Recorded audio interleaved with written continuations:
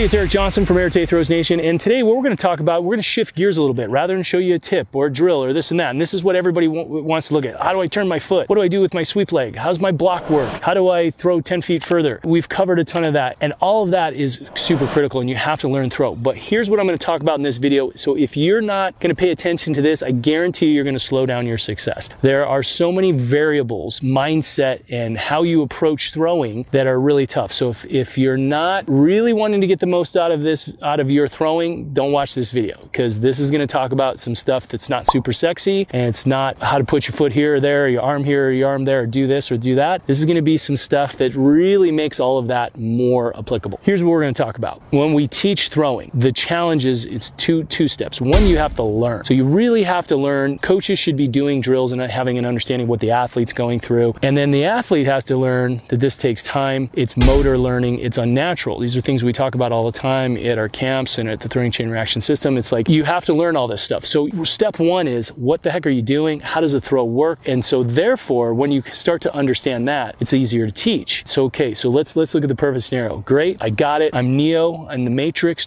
plugged in. I know everything there is to know about throwing. Now what? Now I go and I'm going to teach everything I know. It's absolutely the perfect, the most best, scientifically researched, everything else. Now here's the reality. Every athlete's different. Statistically, 1% of throwers make it to the NCAA Division I level. 1%. So that means 99%. If there's, you get the math. So 99 out of 100 kids, they aren't going to an NCAA Division I program. So think about that. That's a pretty high level. This goes back to my first point. I'm Neo from the Matrix, and now everything is plugged in. I can teach everything perfect. The reality of coaching levels and how you're going to implement those programs with things. So even if you have the best knowledge, the real trick is statistical averages. The majority of your athletes are going to be average athletes. Sorry guys out there. This is not saying that you can't go from average to be very good or even exceptional, because you have to put in the right work, right? So you grab a system like the throwing chain reaction, and you study the coaching courses, and you study the strength training for throwers courses, and you do everything, you put together, and you work. It's still going to take you a ton of time, and you can outwork some of your natural inabilities. So that's just the reality. Not everybody has the skill set. Statistically, I have beaten the averages